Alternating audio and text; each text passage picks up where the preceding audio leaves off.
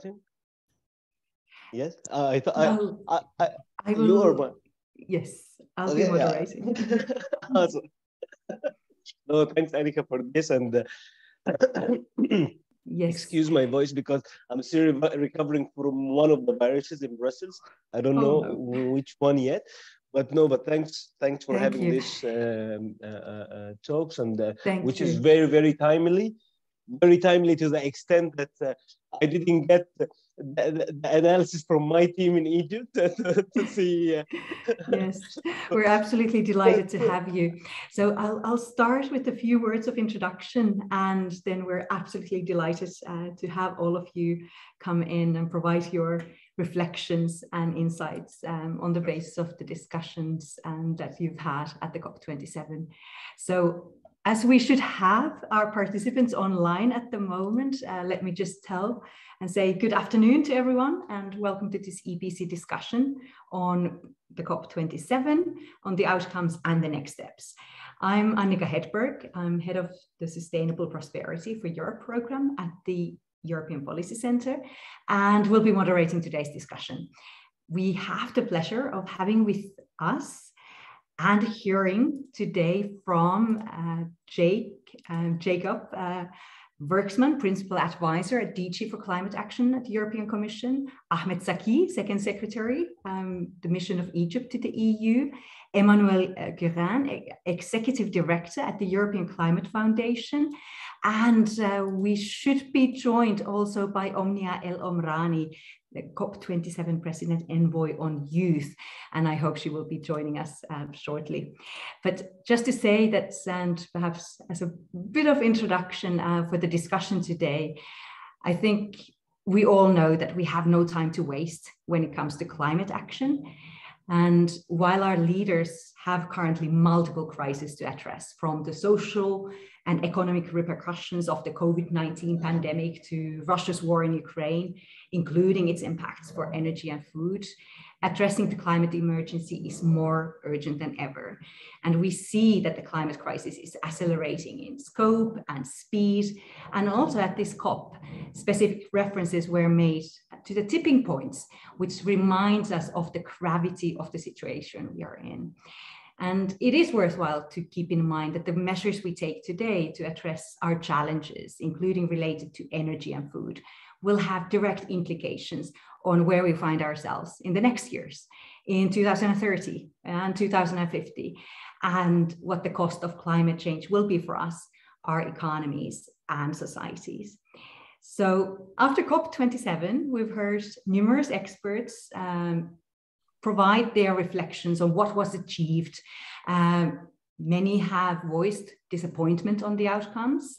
Others have especially welcomed the agreement on the loss and damage fund as an example of the successes achieved. So now if we consider the state of play with the climate emergency and in addressing the global climate crisis, we're very delighted to hear from you. And did COP27 deliver on its objectives? And we'll discuss today the outcomes, including the main achievements, also where perhaps did we see some failures? What is the way forward, including the obstacles, opportunities ahead? And I'm sure many in the audience are wondering whether you think there are any possibilities for us to still limit global warming to 1.5 degrees Celsius. And if not, what the impact of this could and should be. And as always, we look forward to having also questions and comments from our audience. And if you're interested to post questions, you can either just click to indicate if you wish to speak, or alternatively, you can use the space provided to ask short written questions. To get us started, I would like to hand over the floor first to Ahmed Zaki. And so you're the Second Secretary from the Mission of Egypt to the EU. And it would be very interesting to hear what were Egypt's aims and hopes for the COP? What were some of the main issues on the agenda? Where did we progress? Where will more work perhaps be needed? And how happy are you yourselves with the outcome? Thank you so much for being with us. Well, thanks, Annika. Thanks very much for this introduction and for having this event. And Well, as you mentioned, some people are happy, some people are disappointed. But I remember while preparing for the COP, not only me. I mean, preparing as engaging in dialogue here with the EU. I always remember one thing that everyone agreed on. There is no one single COP which will deal with this crisis. So it's not a matter of one conference that will achieve the challenges that we all know, achieve the goals that we all know. But at the end of the day, it's a process of willingness and bearing the responsibility, showing solidarity between different parties. So and trust, which will come later for next steps, building trust and transparent dialogue among the actors. So the thing is, at the end of the day, there's no one conference which will be able to solve this. But I believe that what happened in Sharm El Sheikh, it paves the way again to maintain and create a new momentum to shed the light on the very well-known urgency of this crisis. So we all know the urgency of climate change, but it was very challenging to the Egyptian presidency, giving geopolitical context and nature right now, all the crisis we're facing, starting from COVID and then food security, energy security. So it was not easy to bring everyone back again. Hey guys, we still have the climate change is there. It's not only the energy prices or the food security. So I would say that COP27, first thing, it succeeded in in delivering a message to all parties, to everyone, that we remain committed to fight the climate change. We upheld our responsibilities, and we undertook the important and decisive decisions that millions around the world are expecting from us. So this was one main message. I see it very important. Second thing, the momentum. When we speak about the participation in the conference, we have seen more than 100 and almost 110 head of states and governments that participated at the summit on 7 and 8, more than 3,000 ministers. Average participation, it reached one day 27,000. I recall from the numbers the team was mentioning on how intense the discussions are. I see what happened in COP27. It was more of a package. It started with the leader summit, which has 8 round tables which discussed. It's not only we're fighting climate change through facing or addressing the challenges that we all know, but also how to work in a parallel path on how to accelerate the green transition. So it was not only how to face the challenges, but also how to create more momentum for the green hydrogen, for the renewables, etc. So also, I think this adds to the discussions before going to the negotiation part, which was very difficult. And Jacob here will give us some insight on this. But as outcome, as I told you, like I think we are satisfied with the outcome. It's very important deal what we have reached in Sharm El Sheikh. Before we started the conference in Sharm El Sheikh, we had the idea it's implementing COP. So it's time to move from pledges to actions, to deliverables, to actions that to ideas that can be implemented on the ground, because we've been talking for a long time, but there nothing is just not it's not nothing is achieved, that nothing is concrete enough. We know the challenges, we have the ideas, we have the initiatives, we even have the money, but at the end of the day, we need to know how to implement all of this together. We have the money, but we didn't achieve the goal of the 100 billion. We have the fund for adaptation, but everyone agrees on the urgency of adaptation to African countries. And the money is there, the initiative is there, but we need more action. We need to know how to implement. So implementing COP, that was the theme. And then our main ideas was to tackle mitigation, adaptation, loss and damage, and finance. For loss and damage, I think it's historic that, first of all, it was included in the agenda, and then we reached the agreement on the loss and damage fund. On mitigation, at least I know people here are disappointed when it comes to mitigation, and that's what I have seen in across the news. But at least we recommit that to keep the 1.5 goal within reach. And then we have the Sharm El Sheikh mitigation program, which will scale up mitigation ambition and the implementation. For the adaptation, again, we had Glasgow Sharm El Sheikh work program, which will work on having more conclusions towards COP28. Again, on finance, we all agreed before the COP that finance, we need to mobilize more international climate finance, not only achieving the goal of the 100 billion, but also post 2025, and how to deploying a full instruments from grants and guarantees, etc. So I think the Egyptian presidency made it clear that finance is one of the main challenges that we're facing when it comes to climate change. So these were the main outcomes. Also, we had few, some commitments have been made during the COP27, which they included from adaptation to the nexus of water, food, energy, to deal with water security, with food security, with include or integrate the water in the adaptation efforts.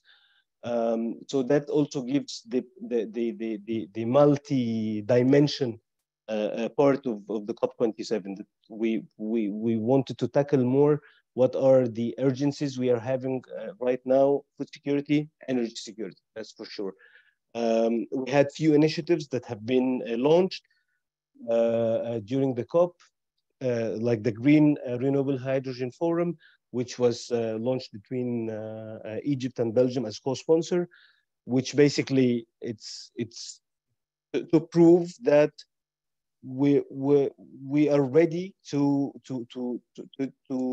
embrace the green transition according to the capabilities of each country. Of course, any transition, as we always say, it should be balanced, inclusive, and fair.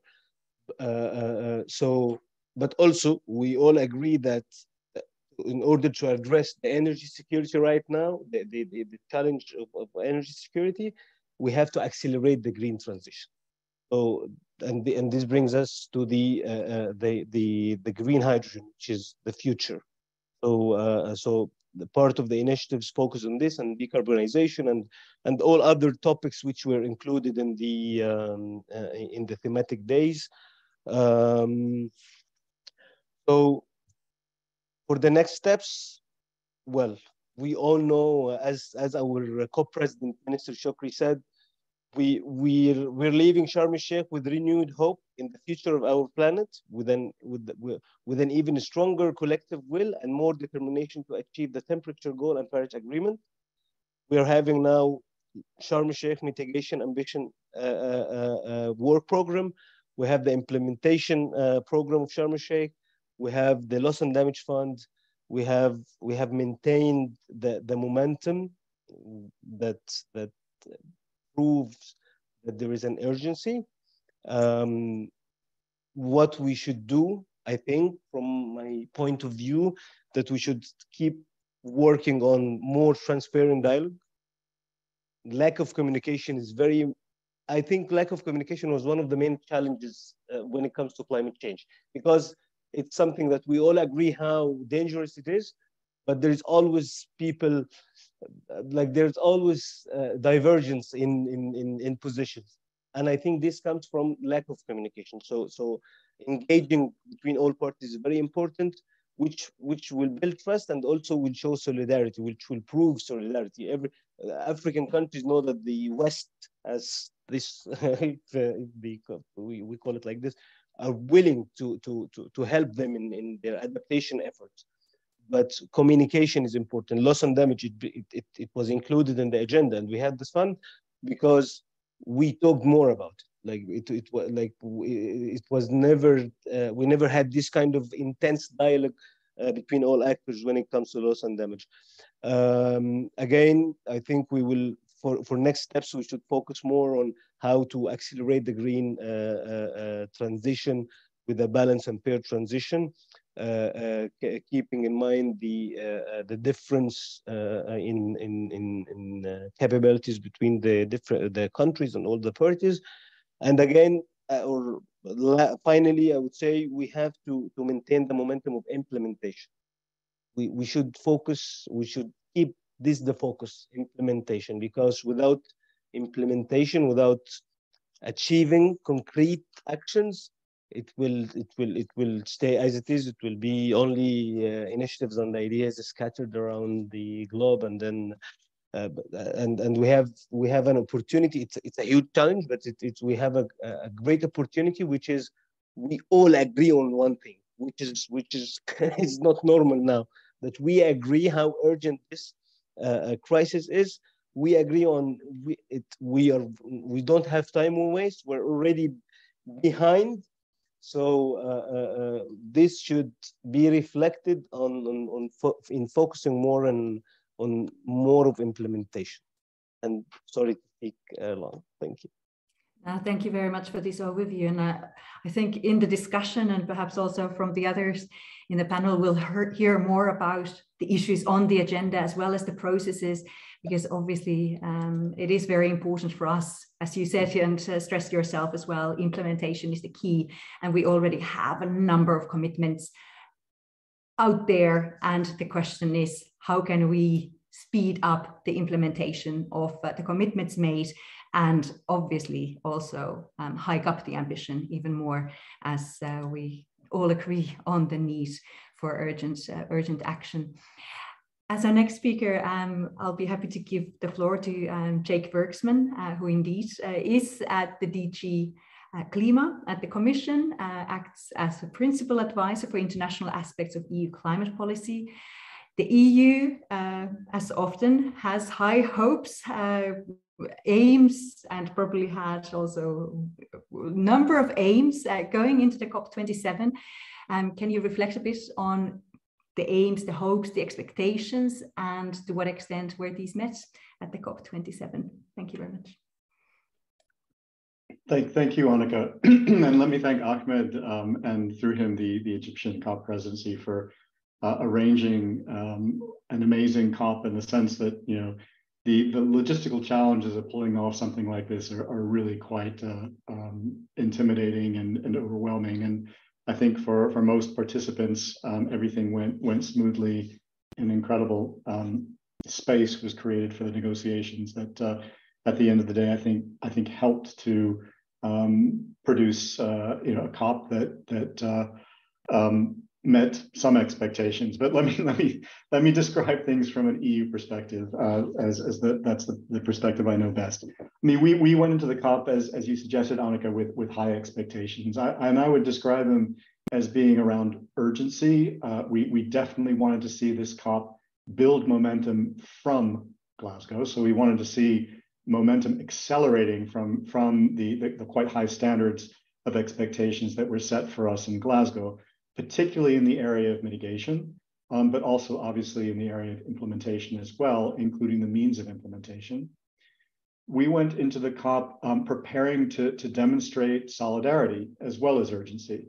And we anticipated that this issue of loss and damage, which had been signaled very strongly in Glasgow and had been discussed at the June sessions of the subsidiary bodies, would be on the agenda for Sharm El Sheikh as well. Exactly how it would be on the agenda and how it would end up at the end of the COP wasn't clear, but the EU certainly came in to Sharm El Sheikh with a willingness to show solidarity on that issue as well. And then finally, I think we came into Sharm with an expectation that the combination of ambition and urgency would lead us to send signals that were about systemic change and the potential for our process to have an impact on other processes and institutions. And this is obviously in the area of loss and damage, where we have been encouraging our partners to focus on the need to change the way in which our existing landscape of institutions that are already providing support to vulnerable communities around the world need to ramp up those efforts if they're going to be better prepared for an increasingly warming planet. But also that we would need to seek ways of sending signals to the international financial institutions, the multilateral development banks, the private sector. We have to build COPs and a series of COPs that have an impact beyond our own limited regime into the broader system. And we saw in Glasgow the first evidence of those kinds of signals becoming clearer and sharper, and we wanted more of that from the COP. So quite high expectations across all those three dimensions of ambition, urgency, and a call for systemic change. The end of the COP was very much shaped by the beginning of the COP. And in fact, the first all-nighters that held negotiators was on trying to break the impasse on the design of the agenda, where the EU was prepared to work with others to put loss and damage clearly on the agenda of the COP, as long as we could do it in a way that was non-prejudicial in terms of the outcomes. So it would not, at the outset of the COP, for example, predetermine that we would agree to establish a fund at the end of the COP. That was our position on that. But we also, in the spirit of trying to seek systemic change, wanted to include an additional agenda item which focused on the need to align overall financial flows with the Paris Agreement goals, the so-called Article 21C debate. Well, those all-nighters allowed us to reach consensus on adding loss and damage to the agenda of both the CMA and the COP. But unfortunately, we couldn't gain consensus on adding 21C at that stage. But so our expectations obviously had to adjust a bit. We kept fighting on all fronts throughout the COP, but what became clear at the end is that we would have to find some kind of answer to the question of how the regime, at the very least, would address the loss and damage issue and the financing of loss and damage more effectively than we've been able to do so far. The intervening, I would say, 12 days were really a building up to a kind of a deadlock on what became then the two main deliverables that were expected from this COP. One, a clear signal that we would move forward on mitigation ambition through a combination of the mitigation work program, which we had agreed to develop in Glasgow as a way of implementing the commitments that we made in Glasgow focused on raising ambition in the pre-2030 period. So getting our existing NDCs, our existing policies more aligned with 1.5. That was one key aspect of the negotiations. And then the other was what became of the agenda item on loss and damage, and the debate that persisted as to how and whether we could leave this COP with a decision to set up and establish funding arrangements for loss and damage, and if so, whether those funding arrangements could include the establishment of a new fund. The deadlock, I think, emerged over the fact that we couldn't form the normal coalitions of the willing and progressive parties on either of those issues.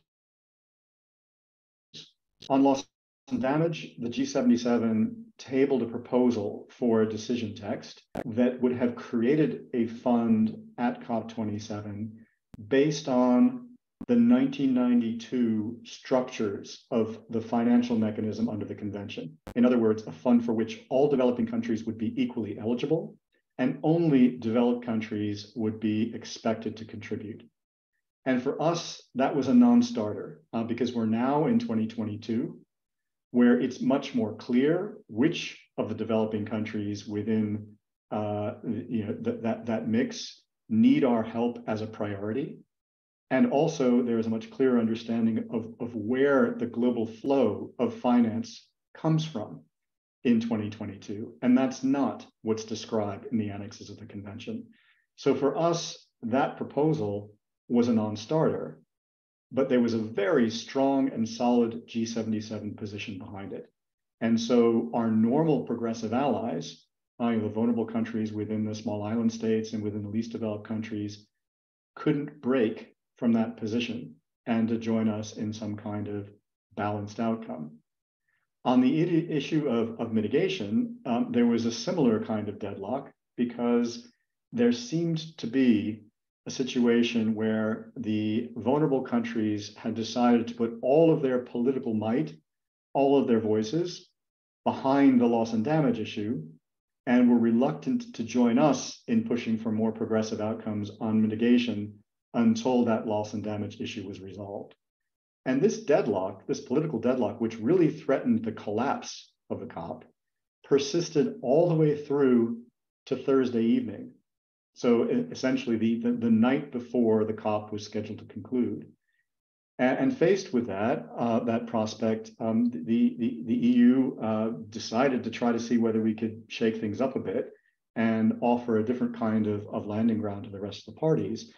And that was by our signaling our willingness to join a consensus in establishing a fund for financing loss and damage at this COP, establishing it in principle, of course, because we can't establish a fund from one night to the next. But on the condition that that fund demonstrate that it would add value as compared to existing funds that we've created in the past by focusing particularly on the needs of the most vulnerable developing countries, and that it would be open to finding resources other than from the conventional donor base. This would be a fund that would not be based on the principle of liability and compensation, as was agreed when the agenda item was established, but rather on the principles of solidarity and the recognition that the international community has an obligation, and the rich countries in particular, to provide assistance to countries experiencing the threats and the realities of these kinds of impact. We made that offer in the broader context of wanting to see a deal that included more ambition on mitigation action as well, that would leave the signals from the Glasgow Climate Pact intact as the main guiding principles which should be used to focus our work in the pre-2030 period. And we hope that we could add a bit more to that as well, given that a year has passed and that our understanding of where the solutions lie has sharpened even more, and certainly our sense of urgency had sharpened as well. So we put the outlines of that potential landing ground on the table, and I do think it changed the dynamic of the negotiations. And we saw significant progress on both of those lines of negotiations from that moment on. There wasn't much time left, but fortunately, the co-facilitating ministers and the Egyptian COP presidency have been working on draft decision text that lent itself towards a series of constant improvements that moved us closer to the kinds of landing grounds that the EU proposal described.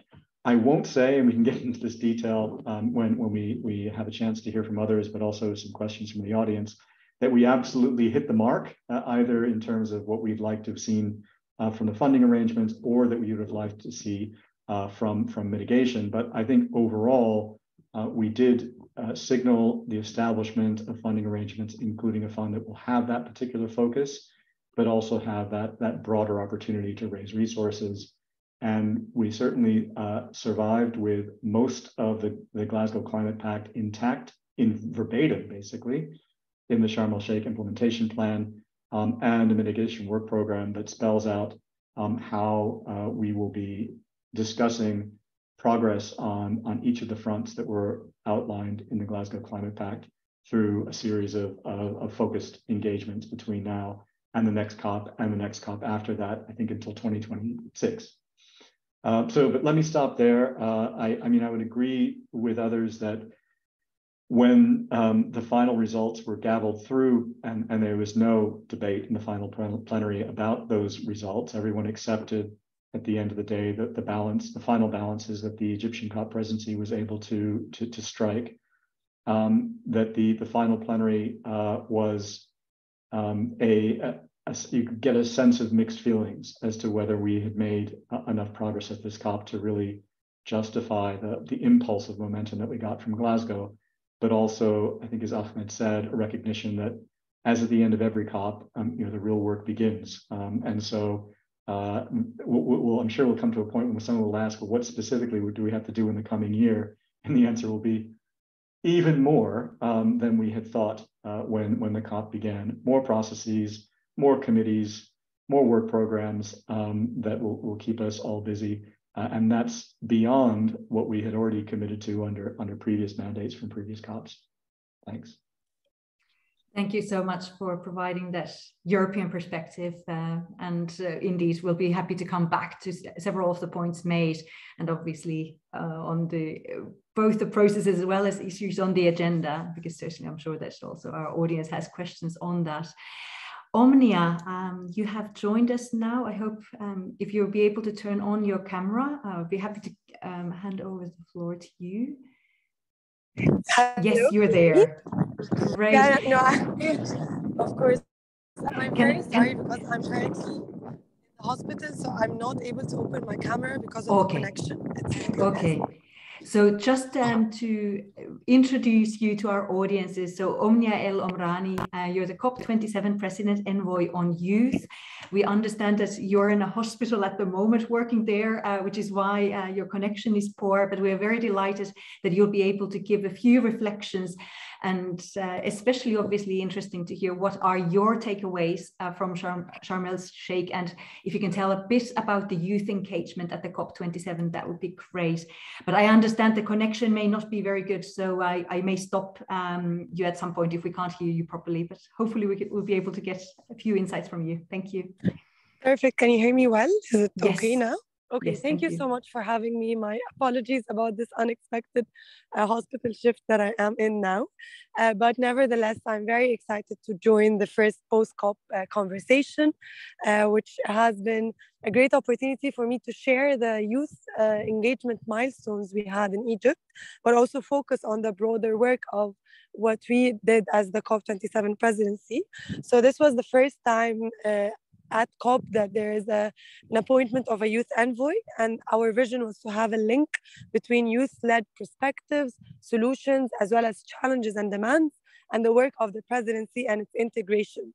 What we did for the first time is that in the Glasgow Climate Pact, it was mandated that the next presidency would have a youth-led dialogue between policymakers and young experts in a way that is intergenerational. And this is what we did. We had a conference of youth, COI, in Sharm El Sheikh from the 2nd to the 4th of November. We had over 1,100 young people from 149 countries. Together, we worked on 3 days on the Global Youth Statement, which is the key policy outcome of what young people would like to see in all the different facets of the negotiations, whether it's adaptation, mitigation, and so on. And then for the first time, we took the Global Youth Statement, and on the Youth Day, which is November 10th, we held 2 roundtable discussions. We invited the chairs of country groups, negotiators, as well as ministers in 2 different high-level roundtables, one on adaptation and loss and damage, and one on mitigation and just transition. In the roundtable discussions, we had also youth experts and youth practitioners. They were given the floor first, and it was more of a co-creation roundtable of what are the key policy asks that we would like to see the negotiators take into consideration. And then what we did, the outcomes from the roundtable discussions, we worked on that in its integration in the final COP27 outcome document, or the Sharm El Sheikh implementation plan. And then we also had for the first time the Children and Youth Pavilion, which is a youth-led space that has been independently created by the young people, for the young people, facilitating sessions, workshops, but also inviting the policymakers to come to the pavilion, including the Prime Minister of Barbados, Mary Robinson, the Minister of the Maldives of the Environment, and all the different key actors to speak with the young people and see how our perspectives can be further integrated. I think one of the key outcomes from COP27 in the Sharm El Sheikh implementation plan is that for the first time, children were mentioned explicitly across all the 3 articles that addressed youth, that started from Article 88 to Article 91. And in terms of recognizing the role of children, because also at COP we had 2 sessions, dialogues between children and ministers of education and human rights experts to see how climate education can be means of young climate leaders, children and adolescents, as well as framing the climate crisis as a child rights crisis and creating an implementation mechanism for that. So we had the mention of children in the outcome. We also had the recognition of the youth envoy position for all the future presidencies to even go beyond having a single envoy, but having a team of young representatives within the presidency to really reflect youth perspectives way ahead of COP throughout the year of the presidency itself and beyond. And then the second thing was the recognition of the outcomes of the Conference of Youth for the first time, to note the Global Youth Statement and also the Youth Dialogue, which we held where the roundtable discussions took place, and urging future presidencies to do the same, as well as creating a Children and Youth Pavilion as a dedicated, inclusive, safe space, not just for young experts who are coming to COP, but also for children and adolescents who are now being more present and there. And the most important was to really recognize the integration of not just having young representatives within official country delegations, but to also have them as young leaders. And this year we had over 22 countries that had young climate negotiators under 35 who were trained by the Climate Young Negotiators program in 22 countries to really have a more effective inclusion of youth perspectives by being by being also at the negotiating table, but also looking at the broader perspective of COP outcomes, which is the loss and damage fund for the first time. And this was an objective that was coming from both parties to really demonstrate global solidarity,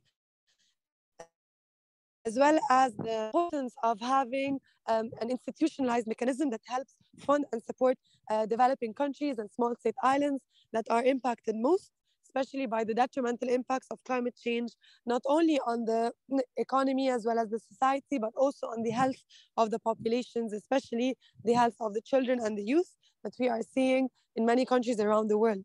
And then this was something that we as young people were really pushing for, not having our world leaders fail us, but to have the loss and damage fund as a demonstration, as a step forward towards the protection of our health and our future.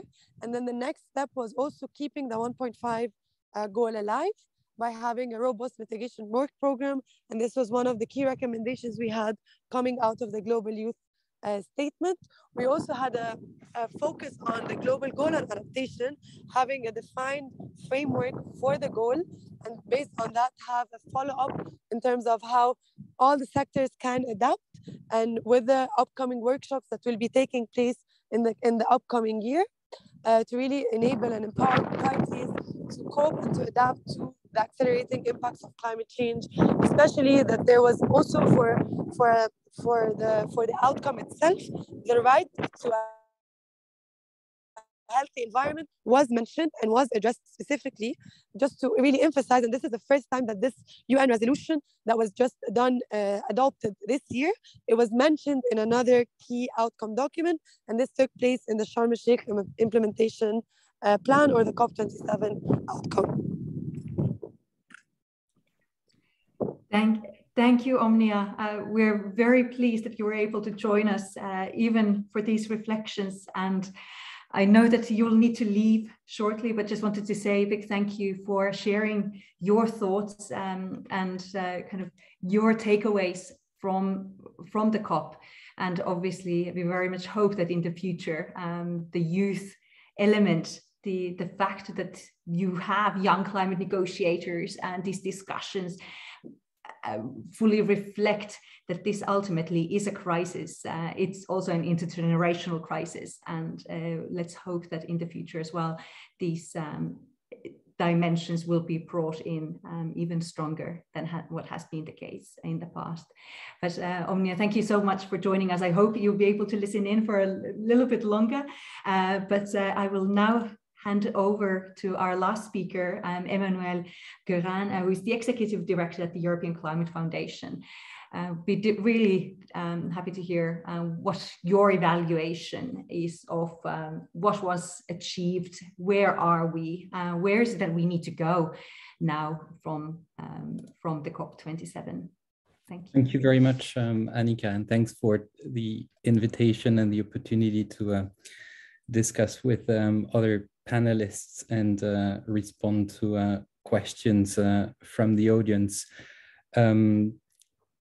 I'll build on the points that were outlined by the previous speakers, and very much in the context that was described by both Ahmed and Jacob, which was one of a fairly challenging context for holding a COP due to the consequences of Russia's war in Ukraine. The outcome of COP27 very much feels indeed like a mixed bag, and I'd like to focus to start with on a few important achievements that this COP made. I'll mention three in particular. I'll continue by highlighting some of the missed opportunity of this COP and conclude briefly by saying a few words about the very important role that Europe played in this COP, as Jacob started to allude to. On the important achievements first, as was already mentioned and as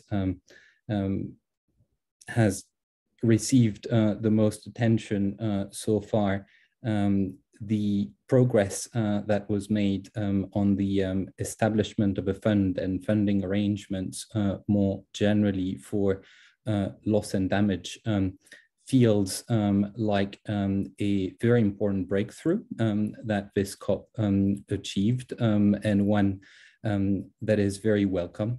It is obviously not a new issue in these negotiations. It was already a very hot issue by the time of COP21, and one that we had to deal with when I was a member of the French presidency team.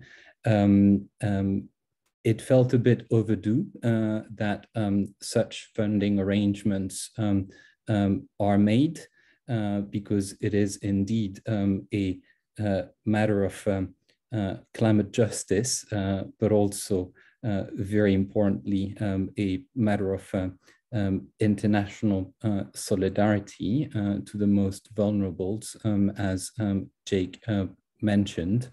Of course, there is a lot that still needs to be done when it comes to the operationalization of this fund, very much in the context of other funding arrangements, as Jacob mentioned, and in particular the Global Shield initiative that is championed by Germany and a few other countries. Very important indeed that a fund that is placed within the Convention and the Paris Agreement addresses the need of the most vulnerable countries.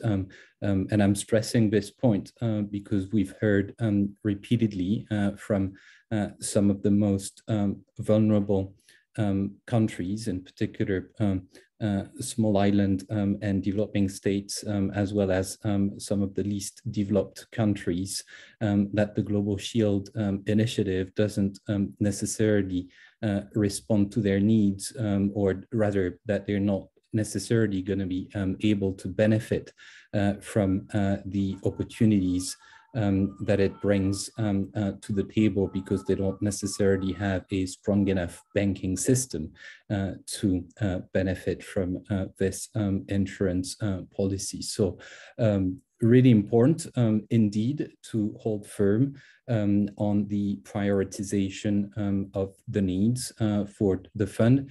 Extremely important as well indeed to broaden the basis for who is providing finance to this fund. And I'm thinking in particular that since emissions coming from fossil fuels are primarily responsible for those impacts, pushing for a tax on fossil fuels consumptions or exports or any other solutions is an important principle to keep in mind as we move forward in the operationalization of the fund.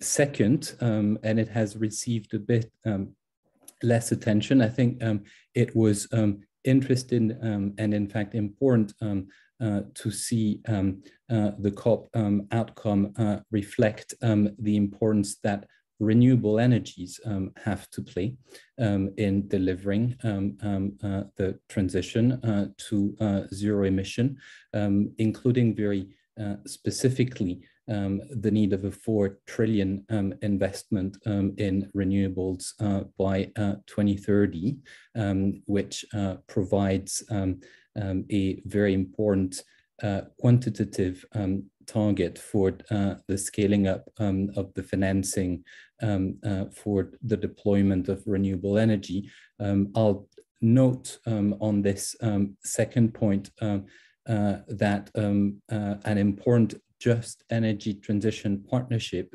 JETP, was announced for Indonesia during the second week of the COP. It was announced from Bali, where the G20 was taking place.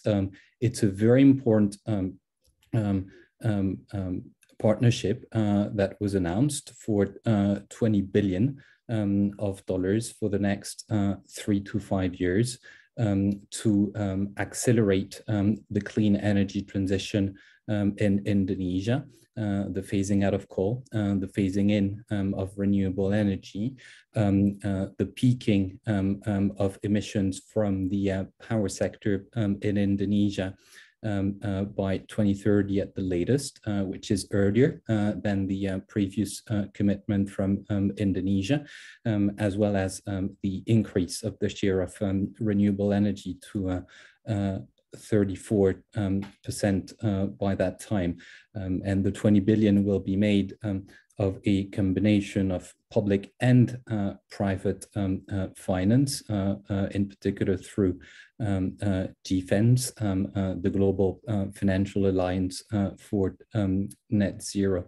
It's an important development after a similar commitment was made by South Africa last year in Glasgow, and to some extent to a similar commitment that was made by Egypt to phase out some of the inefficient gas power generation that it has, to replace that by renewable energy, a combination of solar and offshore wind in particular. Thirdly, and I think it may be the most important outcome of the COP, the building momentum, which is gaining not just traction, but clarity for the urgent need of reform of the international financial institutions, which is very much a way to operationalize Article 2.1c of the Paris Agreement, as Jake mentioned earlier. It's a discussion that took place on the basis of a report that was put together by Nick Stern and Vera Songwe, that included many important elements, including a quantitative aspirational target for the tripling of the lending capacity of the multilateral development banks. And that is a achievement that will very much need careful follow through next year to start responding to your question, starting with the meeting of the World Bank and the IMF, and continuing with the summit that President Macron announced for June, very much in support of the initiative championed by the Prime Minister of Barbados, Mia Mottley, who is asking in particular for something that sounds absolutely right, which is debt service suspension clauses in case of climate catastrophe that impact more than a percentage of some countries' GDP. But the larger issue will really be the capacity of the international financial institutions to scale up the investments in the energy and climate transitions more generally, as I said, with the view to triple the lending capacity. A few missed opportunities. Well, first, we didn't see much of an acceleration of the mitigation commitments, which is a cause for great concern, because it means that we're seeing the 1.5 degree temperature limit objective dangerously slipping away. And so that is very much what will need to be the very strong emphasis of the COP next year, but also of all efforts in the coming months before that. A missed opportunity, I think, on adaptation, because the COP in Glasgow provided a very important objective of going to 50% of international climate finance for adaptation. And we've seen some countries, in particular in Europe, move closer towards this goal, but we're still very far from this objective. And I think we could have seen more efforts being put towards increasing international climate finance for adaptation. And thirdly, very much a missed opportunity on the language around the phasing out of fossil fuel emissions at large, as Jake mentioned. Everybody will appreciate how difficult, if possible at all, it is in the context of the multilateral system where decisions are taken by consensus to anchor that language, which faced very strong resistance by Russia and Saudi Arabia in particular. And yet we shouldn't fool ourselves if we're not able to articulate a plan that shows how we are phasing out emissions from all fossil fuels and not just coal. We will not be successful in the climate transition. To conclude, as I said, I think it's important, in particular in an event convened by you at the European Policy Center, to stress the very constructive role that Europe played at this COP. It was not easy, in particular internally within Europe. The European coordination was made more difficult than in the past by the outcomes of the elections in both Sweden and Italy. It therefore required a lot of political courage by the Vice President in charge of the Green Deal, Frans Timmermans, to move a few lines compared to what was the position of the EU going into this COP, as Jake said, very much supported by a few ministers who've played an important role, ministers and special envoys from Germany, from Spain, from Denmark and the Netherlands in particular.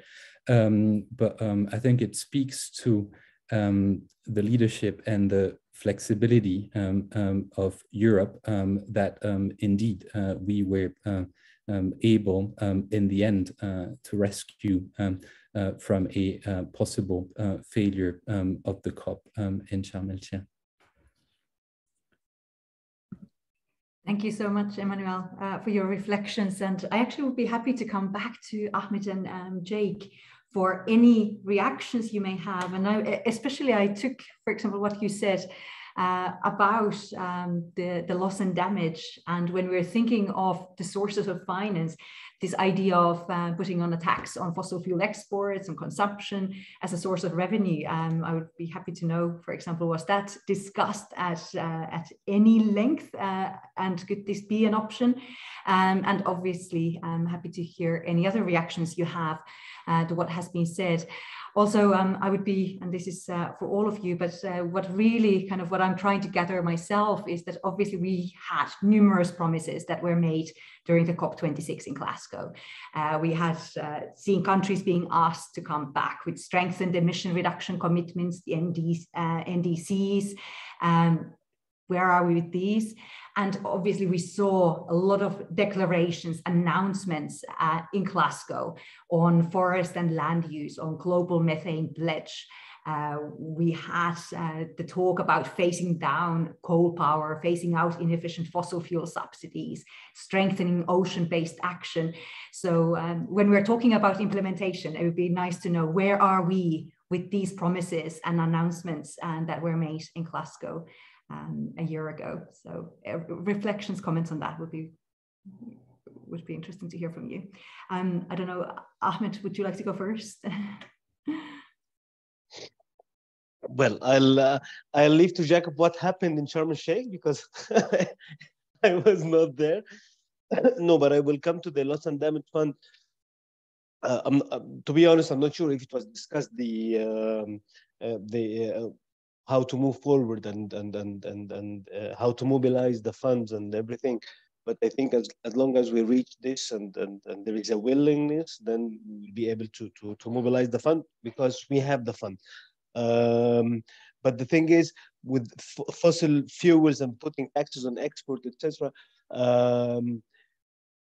this is quite a tricky part, because as I was mentioning, when we were speaking about transition, the green transition, it has to be balanced and inclusive, meaning that like each and every country, including the African countries and developing and most vulnerable countries, they have their own capabilities that they cannot. They like, as we say, they would love to phase out, but according to what the abilities. So the idea of like the Green Deal, we have been following the Green Deal from the European Commission, which will have its implications on the trade relations, for example, between third countries and the EU, especially when we speak about the carbon tax mechanism, etc. So, and this again, it takes me to the dialogue between the parties, because it's the solution will not having taxes on the exports of these third countries to the EU or to whatever to deal with this, but how to support these countries to phase down their fossil fuels and decarbonization efforts, etc. Especially, for example, when I speak about Egypt, that we have our climate strategy until 2050, and we have our goals of increasing the share of renewables by 42% by 2035, and the parallel track where we have been convening lots of MOUs and agreements on renewables and green hydrogen, etc. So this adds to the effort of decarbonization. But the end, as I was saying, we have to do more. NDCs, yes, it was not, to be honest, for me, I was a bit surprised that not too many countries updated their national determined contribution, so that we have to work on. Again, with the you mentioned the declarations on Glasgow and other initiatives that were mentioned, and I think it's I don't know how.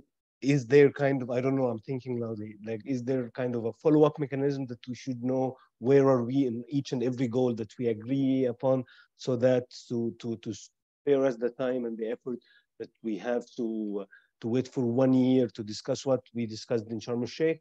I don't know, like, we have to have an implementation mechanism, let's say, so that we don't have to for one complete year before we try to achieve part of what we have agreed upon. But I don't know, so we think out loudly together. Thank you. Thank you. And Jake? Yeah, I mean, on the NDCs, quite a few parties did update. I lost track, but it was moving to almost 30 the last time I checked. Between Glasgow and Sharm El Sheikh. So some responded to the call, but they either were quite small countries in terms of their emissions, or they were big countries that didn't make significant changes to their NDCs. So they didn't really significantly, move the needle with regard to 1.5. And that's going to continue to be a challenge. I mean, in some ways, Glasgow's expectation that every party is going to review a fundamental part of its domestic policy annually between now and 2030 might be asking a bit much. So I think we have to kind of expand our theory of change in terms of how we raise ambition that includes the greater focus on sectors, a greater focus on the kinds of JETP support for major economies with regard to their implementation plans. And we'll see whether what the breakthrough in Indonesia and the work that we're doing with Vietnam and with other countries leads to a change in NDC. But what's most important is that it leads to a change in their policies and their emissions pathways. So, we're hoping that the mitigation work program helps to provide a space for that more in-depth, less superficial conversation that focuses exclusively on the pledges. That doesn't mean that we should take the pressure off the NDCs or, frankly, the long-term strategies either. But hopefully expanding our points of our entry points for leverage. On the funding arrangements for loss and damage and where the money might come from, including from innovative sources, we think that we've agreed language that accompanies the funding arrangements as well as the fund that is quite unique in the sense that we are establishing a new set of arrangements for the first time, with all parties recognizing that the conventional sources won't be enough. And so that a big challenge of the design phase will be trying to identify innovative sources.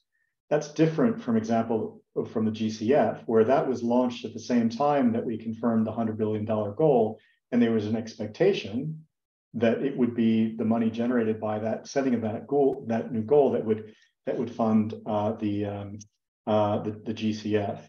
So you have language that I think is quite new in terms of identifying and expanding sources of funding, looking at innovative sources of funding that could lead us to focusing on things like new forms of taxation. However, we have to be modest about what's within the ability of this regime to do on its own, right? We can set things like long-term goals, like the 100 billion through decisions of the parties, but we can't directly affect the taxation policy of parties. We have to go through a series of layers of influence that start with a signal from our process, but then run through organizations like the OECD, conversations that happen bilaterally between parties that will try to reach, again, other and alternative and additional leverages of change. I think this is the first time we ever had the spring meetings of the bank mentioned specifically in our process as well. So we not just have new ideas, but we have identified entry points and moments in the calendar that show that our regime is expecting to catalyze more and more. Other quick comments that I make is, first of all, how impressive for Dr. El Omrani to step out of her responsibilities at the hospital to join us for a few minutes and demonstrate such a broad understanding of all the complexities that were happening at the COP. So big kudos to her. It makes me feel quite humble by comparison. I just turned on my Zoom link. But she also, I think, touched upon that there was a lot more going on at this COP, and that a lot going on at every COP that we never have the chance to touch upon when we're just giving the highlights. Even in the negotiations, we were working on strengthening the transparency regime, completing the rules on carbon markets, working more on the agricultural sector and what we can deliver there. There's new language on forests and on oceans, and certainly, as she was pointing out, on youth and human rights as well. So a lot more to be captured. And then one final point in terms of Emmanuel's comments. We did make an important additional pledge in Glasgow with regard to adaptation finance, but it wasn't the 50-50 pledge that some sought. It was rather the doubling of adaptation finance, which for the EU is the more sensible goal. And I agree it's going to be challenging to meet, but we're doing everything we can to deliver on that in the EU. Great, thanks. Emmanuel, did you want to react as well? Not necessarily to react, but maybe to mention something we've not mentioned because we were narrowly focusing on interpreting the outcomes of 2 weeks of negotiations, but obviously something huge that happened in between the COP in Glasgow and the COP in Sharm was the passing of the Inflation Reduction Act in the US, which I think overall was very good news, in particular because everybody, including colleagues in the US, seem to have lost hope that it would be possible to do this in the context of extreme political polarization in the US on many issues, including climate. And it is going to accelerate quite significantly with 370 billion on the table for the next 10 years or so, the deployment of both renewable energy and electric cars, etc. It was not perfect, however, which is, I think, how it was received at the COP, and not perfect from at least 3 different perspectives. One being the level of ambition of the IRA, in spite of the staggering number, because I think it delivers roughly 2/3 of the US and DC, and there is a missing third for which the US is going to have to come up with a plan at some point. And I'm mentioning that because it makes it very difficult for Europe as well, because it means not having the world superpower in a position of truly leading. Second, the local content requirements within the Inflation Reduction Act, which are making it a very live issue in between European and Americans in the moment, with possible WTO rules violations. So certainly not easy.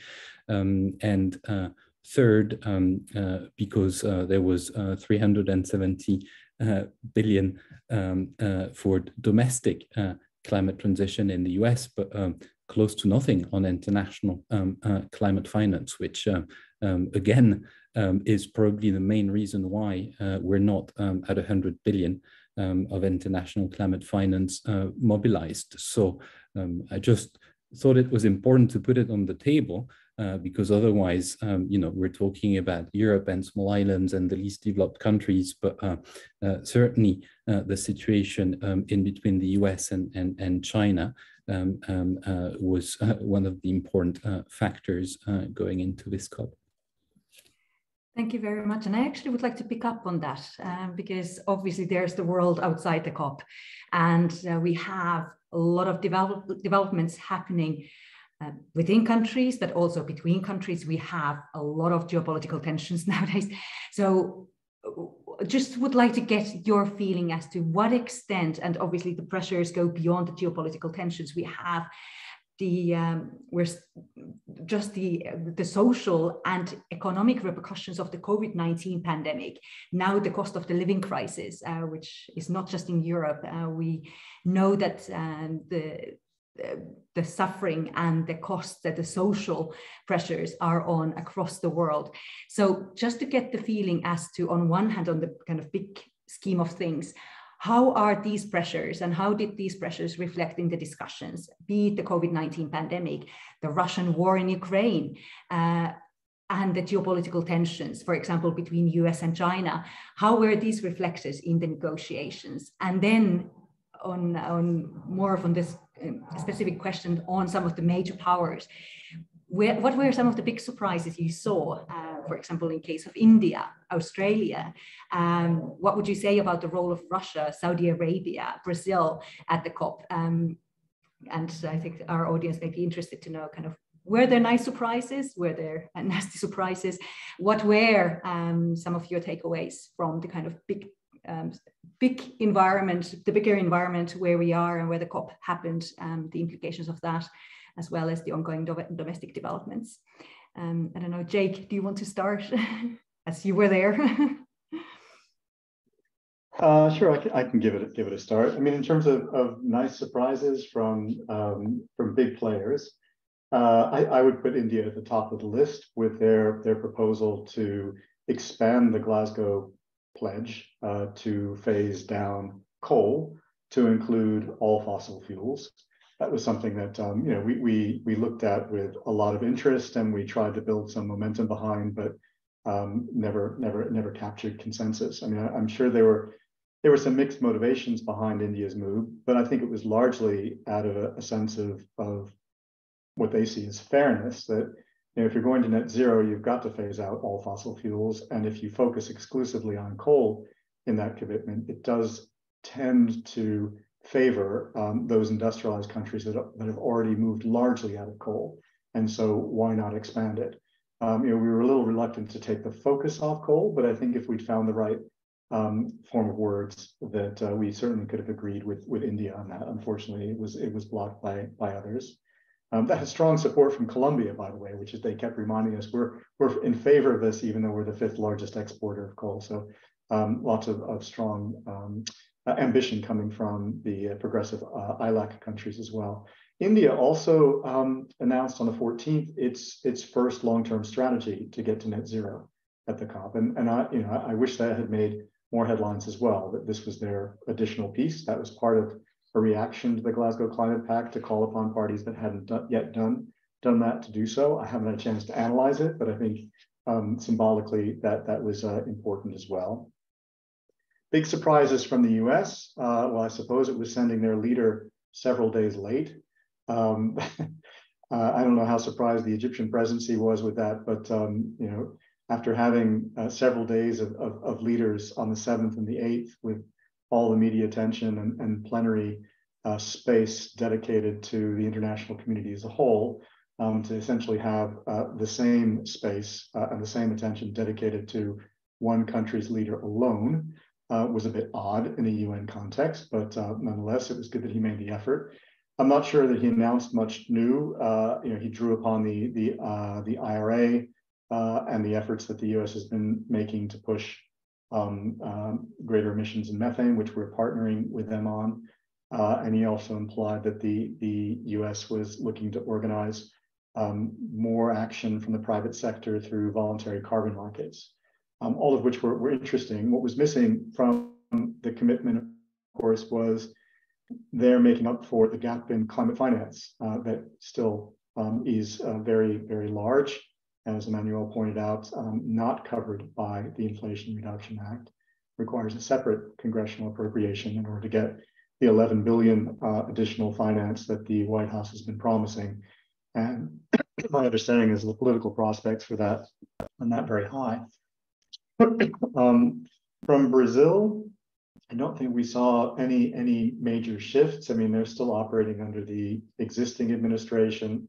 As I think Emmanuel pointed out, the president-elect did come to Sharm El Sheikh, but no major shifts in their position as far as we can tell.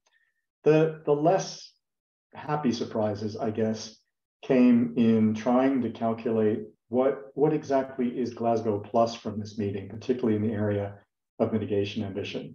It is the mitigation work program. It is the reaffirmation verbatim of a lot of the good stuff from the Glasgow Climate Pact. But that addition of renewables to the mix came with a little price tag attached, which I'm not sure that everyone fully understands. But the language on renewables, which is good, to me, it's kind of low-hanging fruit. We probably could have easily captured in Glasgow if we bothered. Certainly less controversial than coal.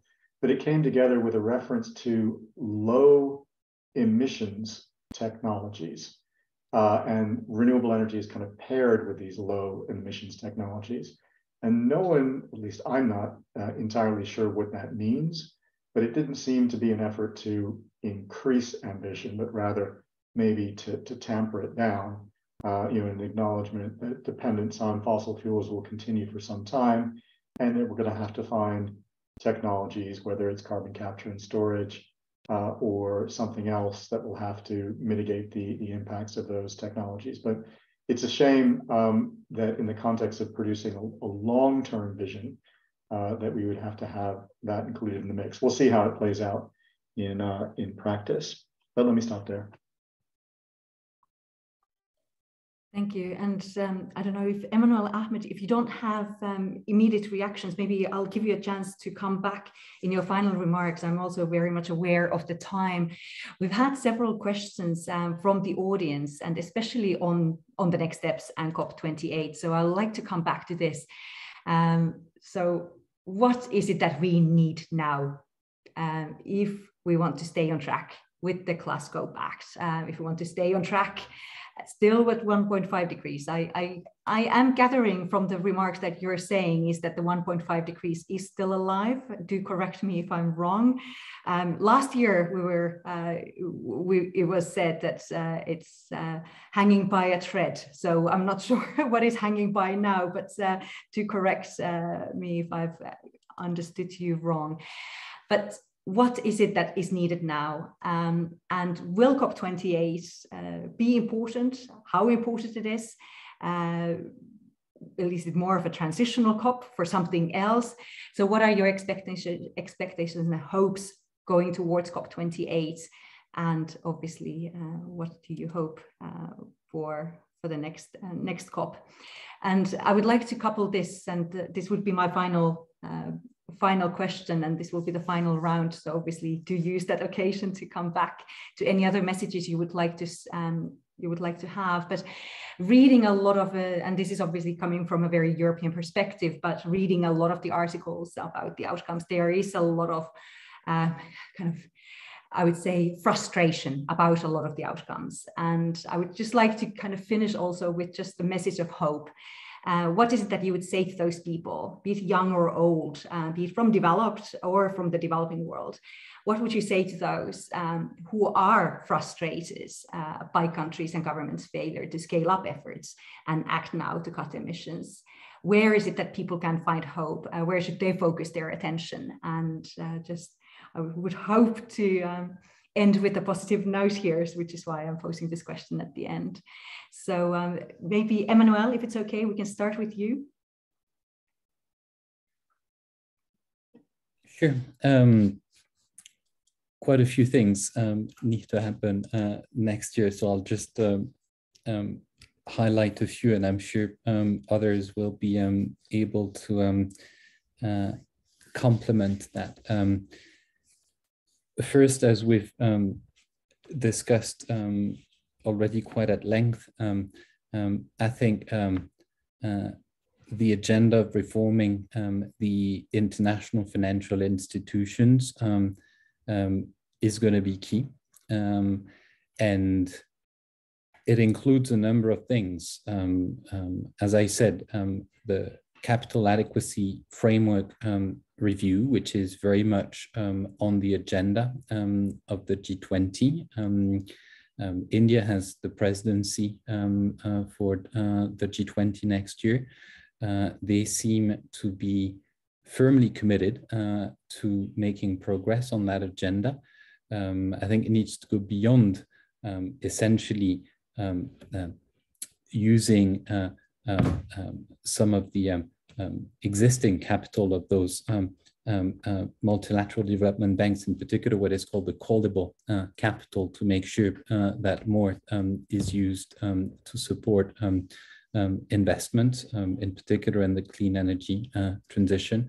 But not only, we need to be able to rely much better, I think, on tools like guarantees, such as what MIGA is doing, which is what crowds in private sector investment, as opposed to crowding it out. And we'll need to talk about recapitalization of the MDBs beyond what's already in there, very much as part of a package of things that do not only include climate action. I think it's very important.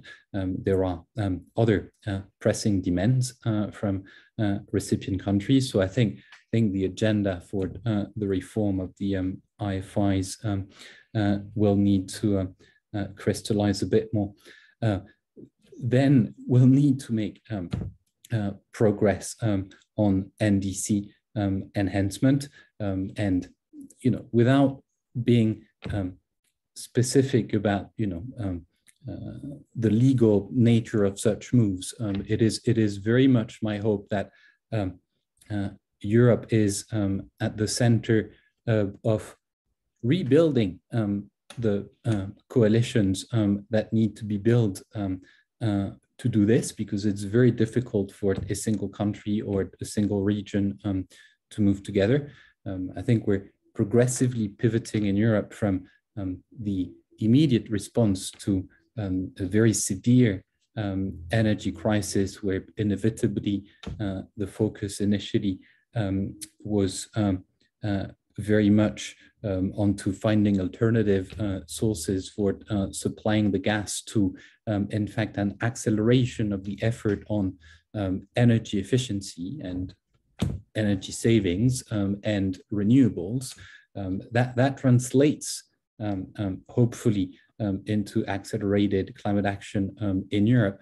And I think we need to think as Europeans about the other countries, big and small, large emitters and vulnerable countries, that we take on board to really make progress on NDC enhancement. And it's a very difficult question, but I think this is what's on the agenda for next year. In terms of hope, there was a lot of hope, by the way, at times in encounters with people in not necessarily the negotiating rooms, but the big circus in Sharm El Sheikh. We're working with youth activists in different geographies in Europe, but also in other geographies, in Africa in particular. And they are having an impact on what governments and businesses and investors are doing, holding them accountable. Those are tedious fights each and every time, but they get a lot of energy from the wins they get. I also personally got energized by talking with many parliamentarians who attended the COP, including a large delegation of parliamentarians from African countries, absolutely on top of what needs to happen to pass climate legislation, and very much keen to discuss the role that parliaments have to play to hold governments accountable, but also really walk the talk and move towards implementation. So at a very personal level, this is also where I am taking a lot of hope and energy from those discussions. Great, thank you. Ahmed, I'll hand over to you. Thanks. Thanks, Annika. Well, I fully agree with Emmanuel. So very briefly, I think what we have to do is maintain the momentum happened in Sharm El Sheikh.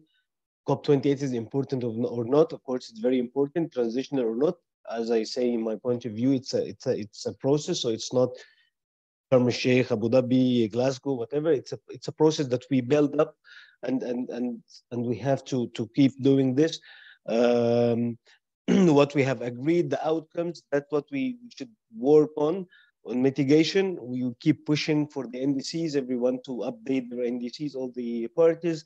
For the adaptation, Glasgow Sharm El Sheikh adaptation program, double up the adaptation goal, and then until we reach conclusions in COP28 on loss and damage. We have the fund now, but so what we need to do is explore how we will mobilize and where and which country will get what amount of money. As Jacob was saying, we know now which country need what and which country is more of priority than the other. So we need to work more on the operations of this fund, so that it's not just an initiative that we agreed upon and achieve nothing, because that will bring us back into the same vicious circle of vulnerable and developing countries complaining that funding of adaptation is not met.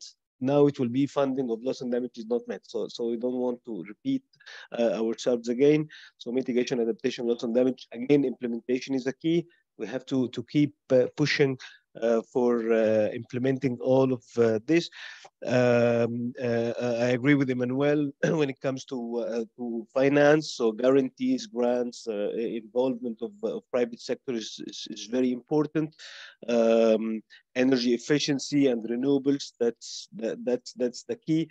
I think that's the key for a lot of things. The transition, the green transition in general is the key if we are facing the climate to face climate change challenges, and also to face the challenge of the energy security we're having now. So accelerating the transition I think is a must, and is a must in a way that we should. It should be in a manner of solidarity. It's not that it's a must that we have to do it, and we have to pay. If the countries that won't be able to cope with the transition, they have to pay for it in a way of taxes or carbon taxes, etc. So that's my main takeaway. Yeah, thank you. Thank you. And Jake, final word. Okay. Well, I mean, I think that there are two ways of thinking about hope in this context. One is that hope always emerges when you look further into the future than your immediate challenges. And I think that the risk that we face in moving towards Dubai next year and the global stocktake is that all the political attention will begin to move towards the post-2030 period, as that GST is supposed to inform our next round of NDCs. So I think we need to caution against hope turning in that direction at the risk of losing the pressure that we need to keep on action in the pre-2030 period. So yes, we can sort of open our minds and imagine how the conditions in 2035 or 2040 will allow us to accelerate action even further. But let's not forget that we have to continue to build the foundation here and now if we want to keep 1.5 in reach. The other observation on hope I would make is that from the perspective of climate negotiators, there's one kind of negotiator, and I guess I would put myself in this category, where my real hopes rest outside of this process.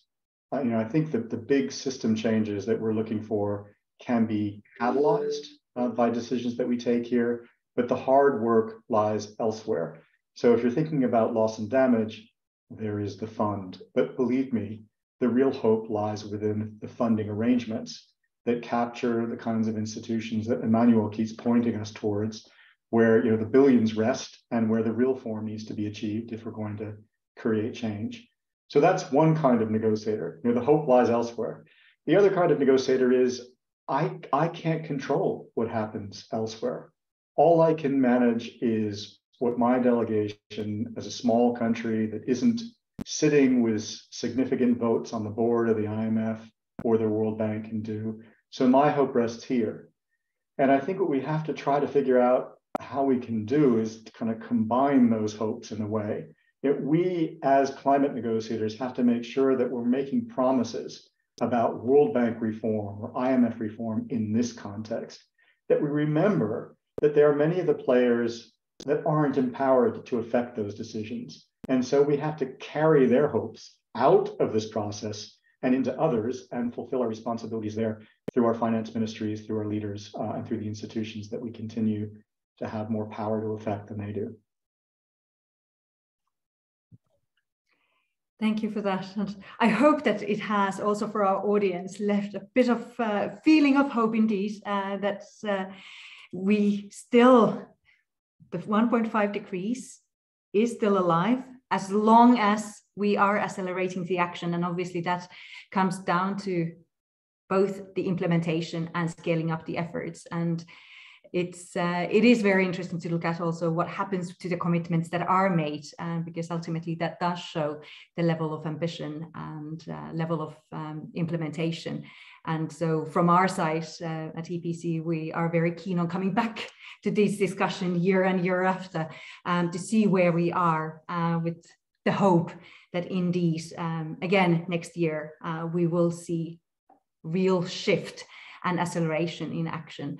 And obviously, as this discussion has yet reminded us, we know that COP is only one of the processes. It's processes and one of the forums. It's an occasion for our leaders to come together to discuss needed measures, to discuss the level of ambition. And well, I do gather from this discussion and that certainly our leaders could probably have done and could have done much more. In the end, the real work is done elsewhere. And nothing stops us from doing more than what has been discussed and what has been agreed at COP. And it is not just for the governments to deliver. There's a role for our businesses, cities, citizens across the world who also have the interest, and they do also have means to contribute to climate action. And I guess that would be my kind of final word of hope, that everyone does have a role in this, and that COP27 is just one of the channels for bringing about the change.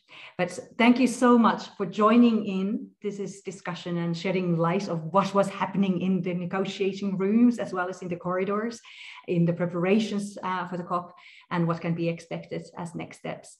And we, on our side, look forward to following and engaging in these discussions, and wishing you all the best in the work that you do.